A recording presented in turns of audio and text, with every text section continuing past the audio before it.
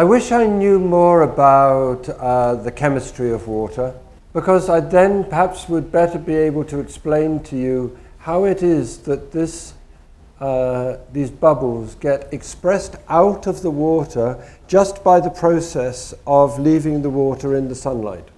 Now, if this is what I observed, and you can see it as well, I believe we need to develop something like a different sort of a language to describe what's been happening. I don't think we've got time to develop this too much as an idea, but I'd like to suggest to you that what is going on here is the writing into the water of a passive force field.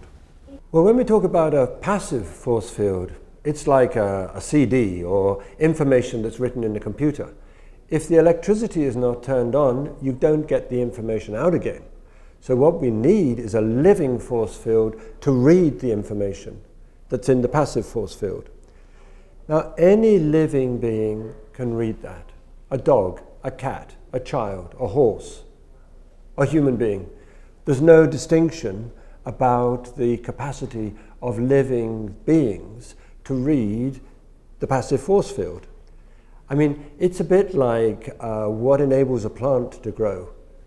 If it's got within its DNA certain messaging, but it can adapt to the environment, the force field in which it lives, and it does so by expressing the geometry in the leaf patterns and in the flowers. Remedy contains this information, which we have the potential to actually utilize and listen to and change.